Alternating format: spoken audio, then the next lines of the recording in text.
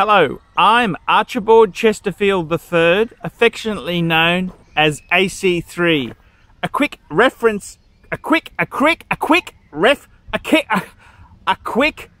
wristwatch check. Check. Explorer 2. Check. Omega Speedmaster, man on the fucking moon.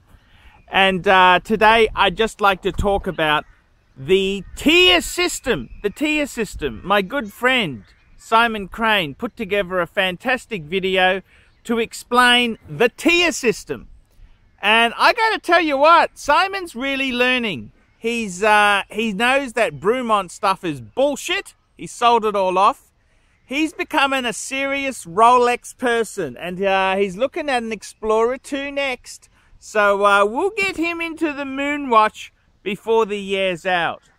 So with special permission, Simon's given me special permission to put the tier system up on my channel. So without further ado, let's go and have a look at Simon's video on the tier system. And you fuckers can tell me what you think. ArchieLuxury signing out. Okay, right, I'm going to try in a very general and sort of a little bit tongue-in-cheek way to sort of clear up the tier system here regarding the old watches. Now, excuse me, a lot of my fellow YouTubers seem to think that price dictates the tier system. So we have across the bottom here cost, okay? That's it, you can see that. And from 0 to 10 up here we have horological worth. You can also include in that side branding too. Right, so the first sort of section is your kind of like your filler watches, and that sort of sits down here, about a 2 for horological worth, up to about a 4 in pricing. And you could be up to sort of 2.5, 3 grand for this sort of watches. That includes like I said, tag would sit sort of here. You know, Squale, Steinhardt, all that sort of things in there. Now, these watches actually, if I can be totally fair with them, right, they do serve a little bit of a purpose. What they do is they help feed the addiction of watch buying.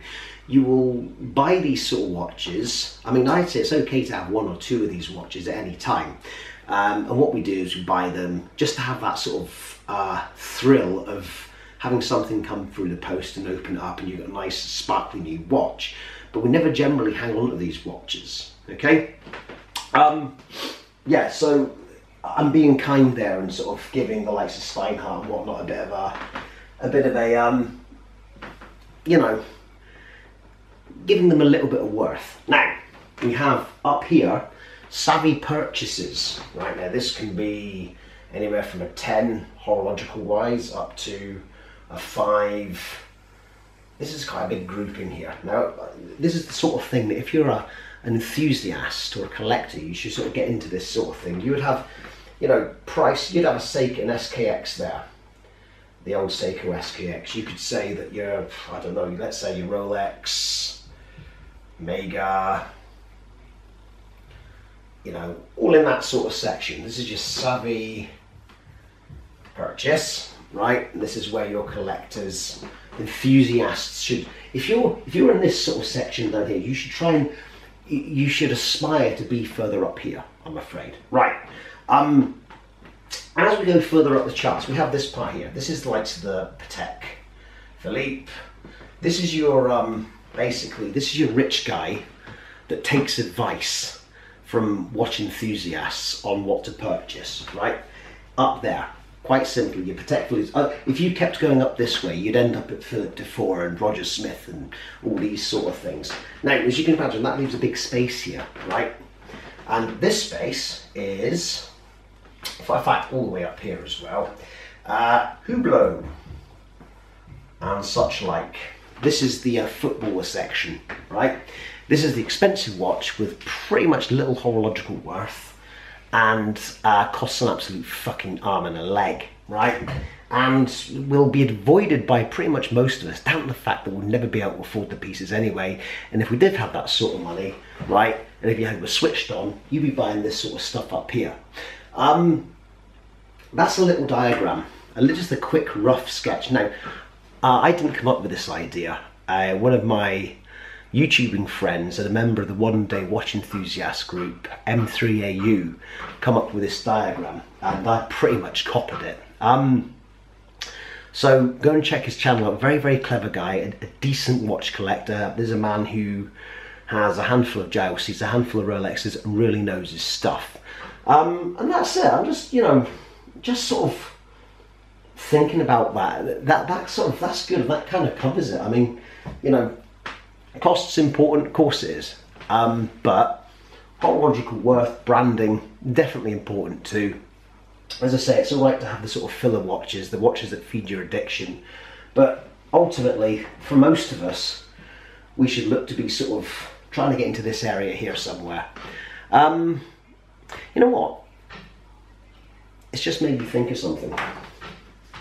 Made me think of something. And it is, let's have a little go here. Let's have a little go. There's another tier system we should worry about as well, and that is the watch collector tier system. Now, it's just popped into my head this, so I'm going to sort of do this ad lib, and I think it goes something like this. You basically have a triangle. The fucking pen never works. Okay, the watch collectors.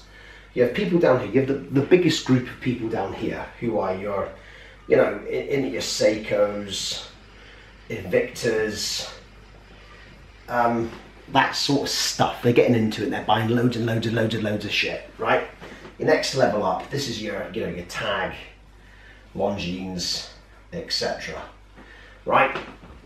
So people have progressed. They've gone and got a couple of £100 watches, and they realise they want something a bit more. They go and buy the Tag F1, and then, you know, hopefully they sort of see the error of their ways. We're buying that, and they step up to the plate and get up to here, which will get you into sort of Omega Seamaster territory, even pre-owned Seamaster, Omega, pre-owned Datejust, let's say. You know, we're now getting up there. We're now sort of getting serious stuff. You see how, as we come up the houses from the cheap shit, right, it comes into a nice triangle. Now, your next step is, you know, your sports Rolex. Sports. This is when you get into this position, right, for a lot of guys anyway, when you get up there, right, I don't actually mean to put Omega beneath Rolex here, but an Omega Seamaster for sort of £1,300 or something is pretty much damn as good a watch as you're going to get for that price. And I would suggest to anybody that's thinking of perhaps buying a Legend diver from Longines or one of the Oris divers or something, to definitely consider buying a pre-owned Seamaster at that level. Yeah, so your sports Rolexes would be over that. That'll be, you're now into the position like ArchieLuxury, like a lot of guys in the watch groups, where you can buy and sell, even make a few quid here and there. Okay, let's take that with a pinch of salt. And I've just noticed my face has got that red fucking thing going on again. What it is that the camera's actually sat on my daughter's pink chair to sort of raise it up a bit, and have a light shining down on it. Lighting can never get that right.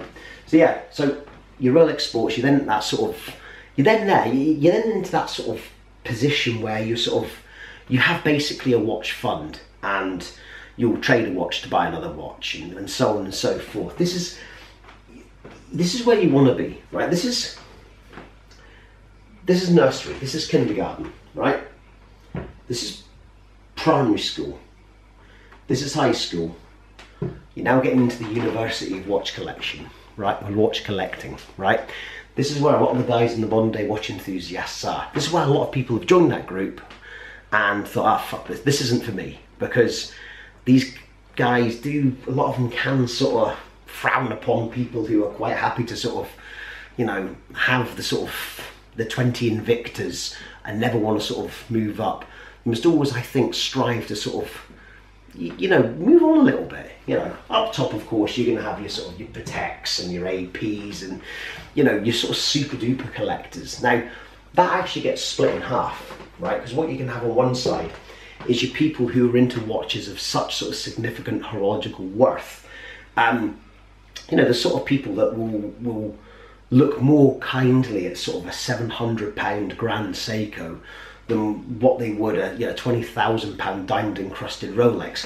And then of course you get the guys on the other side of that pinnacle who will have the £20,000 diamond encrusted Rolex. But hey, there's no accounting for taste, is there?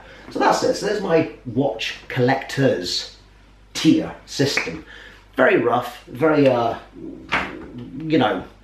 it's not perfect, and I know that loads of you are going to come and say, but that should be this and this should be that, and so on and so forth. That's absolutely fine. Take this with a pinch of salt. Take this isn't law. You can apply this in your own sort of terms if you like. And believe you me, some people are quite comfortable being down here. If you're quite comfortable, that's absolutely fine. But I'll tell you this now, if you're comfortable owning 20 Invictus, right, don't you fucking dare call them snobs, because they want to push on. Alright, that annoys me. Okay, right guys, I shall see you later, okay?